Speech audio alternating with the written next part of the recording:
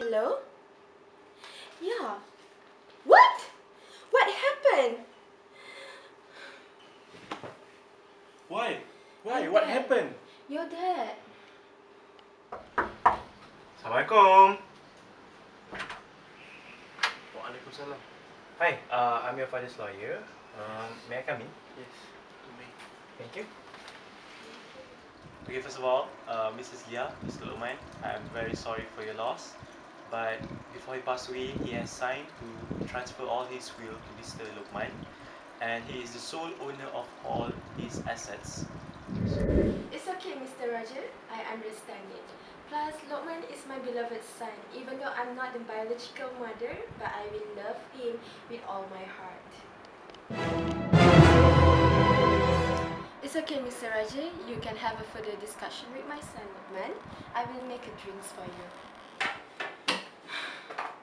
Why all the will goes to Luqman? Well, I'm the one who get married with him. Then what is this money? Never mind. Let's be a good mother. Mom, I'm sick. Yeah, I know, darling. Just wait for a while. Come, drink this one first. Slowly. Okay, now get back to sleep. Get back to sleep. Good, boy. Mom, Yes? I want to go out with my friends. I want 1K. Sure, I always prepared some money for you. Have fun and take care, okay? Thank you. Welcome. Happy birthday to my son. Ah! This is the birthday gift that I bought for you. What is this? That is a flight ticket for you.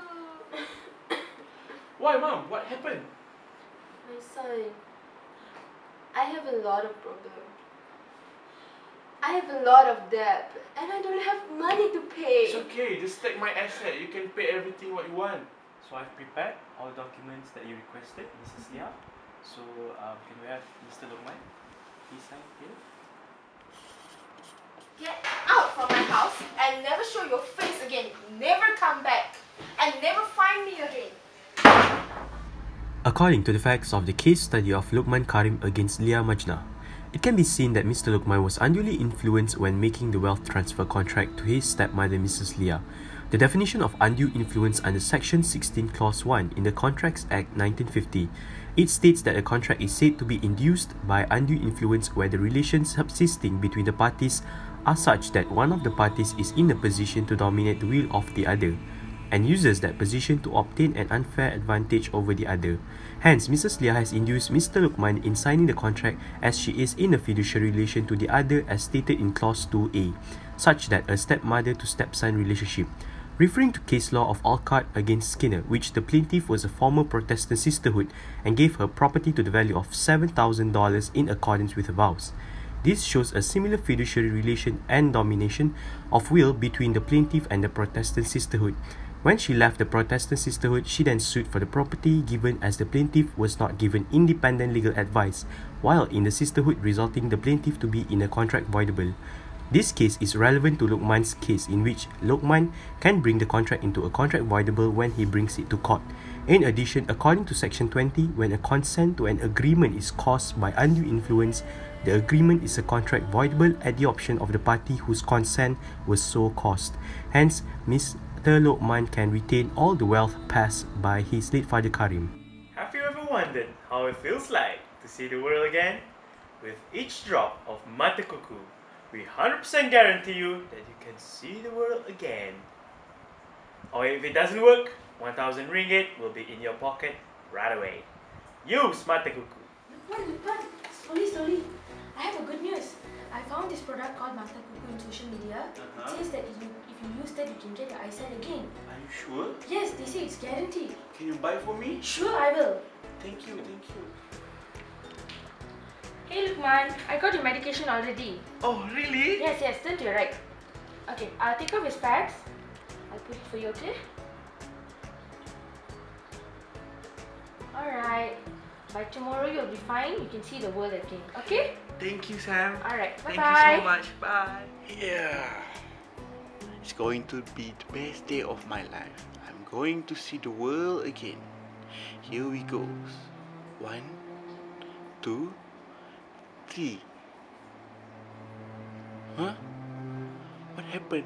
What happened? I can't see. What I can't see what Mata Kuku has done to me. According to the facts of the case study between Luqman Karim and Mata Kuku Ointment, the offer made as according to Section 2, Clause A of the Contracts Act 1950 specifies that when another person signifies to another his willingness to do or to abstain from doing anything with a view to obtaining the assent of that other to the act or abstinence, he is said to make a proposal.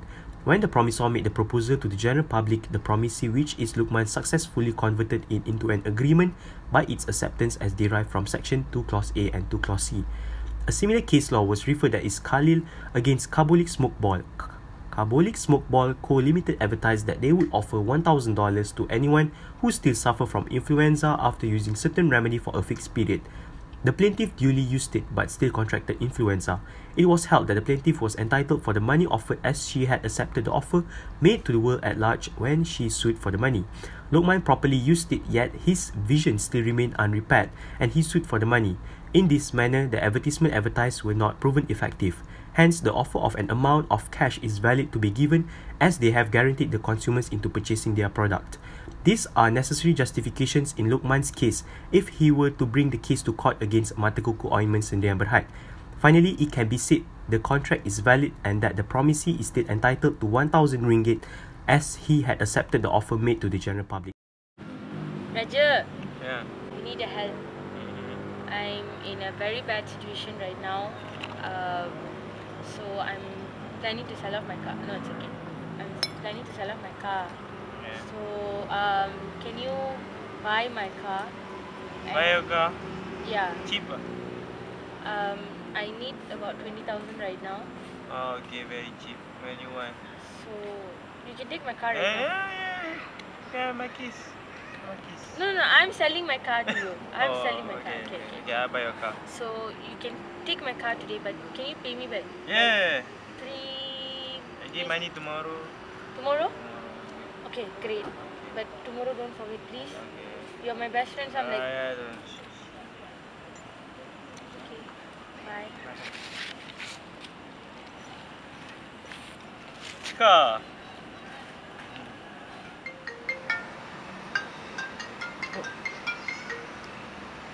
Hi. Hi, Raja. Yes. How are you? I'm better than before. Well, do you remember regarding the car matter? What matter? What car? The other day, remember I sold my car to you? Oh, so this is your car key. Okay, what is it about? Actually, I sold my car to you because Oh. I'm in a financial need. And you said that it's okay, you'll take my car and you will pay me 20k in return. What? But I haven't received any payment from you yet. I'm really in need of money, Raja. I don't remember saying anything to you about buying your car. And plus, it's 20k. That's a lot of cash. Where do I even find one? But you said that you can help me. Never will I. I mean, I would help you, but not to buy your car. That's expensive. Raja, but you have been already having my car for a few days. No, no. You can't be doing that to me. No, I'm not going to do things that I don't even remember making promises for.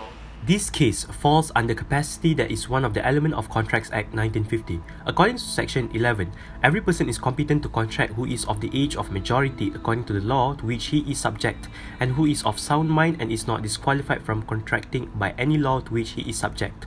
Nonetheless, this case falls under Section 12, Clause 1 and 3, where a person is said to be of sound mind for the purpose of making a contract if at the time when he makes it, he is capable of understanding it and of forming a rational judgment as to its effect upon his interest. And a person who is usually of sound mind but occasionally of unsound mind may not make a contract when he is of unsound mind.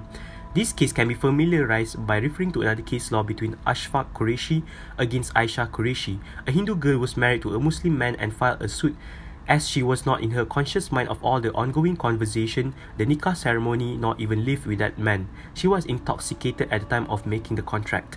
It was held that their marriage was declared to be void as she successfully proved all the facts in court by not being in the right position to make the rational judgment in regard of his interests. This can be referred to as Ammar was incompetent since he was intoxicated at the time of entering into a contract with Samittha.